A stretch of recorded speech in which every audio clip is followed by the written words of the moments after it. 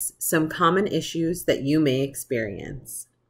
There are times when your Chromebook is running, but you don't know it because you can't see anything on the screen, or the Chromebook doesn't respond when you touch the touchpad.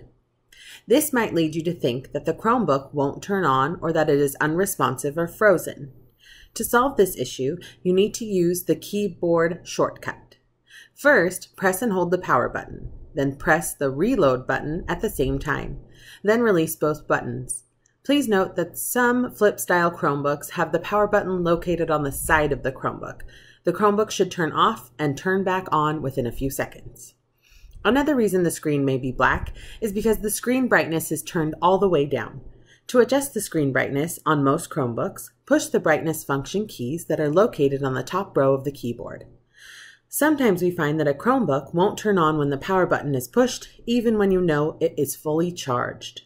The quick fix for this issue is the power cord trick. The power cord trick has 3 simple steps.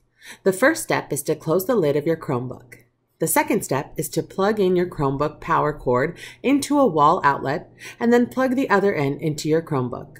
The third step is to open the lid of your Chromebook without pressing any keys. Issue number 3 centers around charging issues. If you are experiencing charging issues, the first thing you should do is plug in the power cord and see if the light on the Chromebook next to the plug lights up.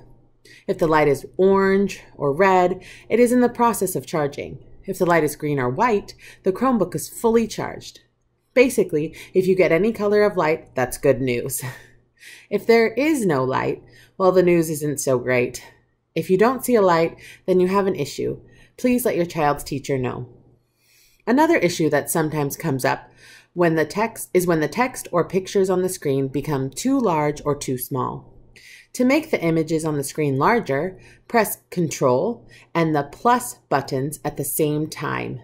To make the images on the screen smaller, press the Ctrl and the minus button at the same time. Issue number 5 can occur after you have connected your Chromebook to the internet the first time. You may encounter a message that your student's Chromebook cannot connect to the internet. A quick strategy that may resolve this issue is to power the Chromebook all the way down with the power button and restart. This usually resolves the issue. Remember, we are all learning together through this process, and we appreciate all that you are doing to support your child's education. Please reach out to your child's school or teacher for questions, concerns, or additional information.